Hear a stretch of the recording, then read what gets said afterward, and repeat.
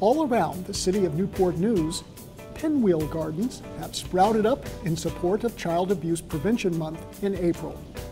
Pinwheels are the national symbol for child abuse prevention by reflecting hope, health, and safety. For the 9th year, the City of Newport News Blue Ribbon Committee has organized these silent children's gardens, many of which are blossoming at Newport News schools.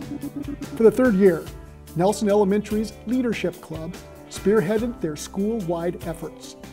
Organized by professional school counselor Christina Buckingham, 4th and 5th grade leadership students raised money by advertising, selling, and creating caregrams. After raising $50, students planted their own silent children's garden in front of the school to sow seeds of hope and awareness in our community. Students also decorated 100 rocks with colorful messages of hope, kindness, and love.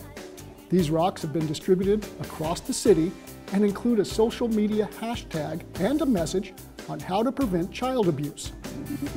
Riverside Elementary's 4th and 5th grade SCA students, with guidance from teacher Lisa Palmer, encouraged their school to donate money to the Blue Ribbon campaign. These efforts raised over $100, allowing the Riverside Bears to plant 108 pinwheels in the school's front lawn.